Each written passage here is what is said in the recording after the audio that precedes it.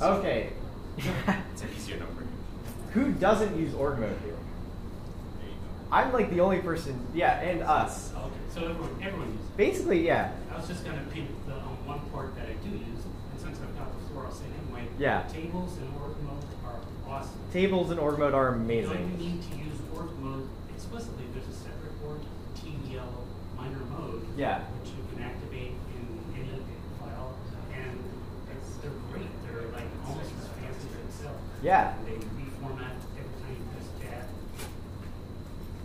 You didn't know, listen out. So Yeah. what do I do? Let's say I'm in a doc string and I want to use a table, right? Yeah, what you do is first, you're either in org mode or you turn on org TBL dash mode. Okay.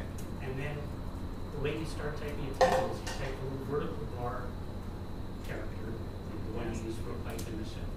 And that says, I'm about to type the first cell of the table. You type something else, you hit tab, and then it will. But I just need this minor mode to be on. If you're not already in org major mode. Right. Correct. Assuming I'm in a different. Yeah, just turn on, and I think if you have any existing table, it automatically turns on blue or something. Yeah. So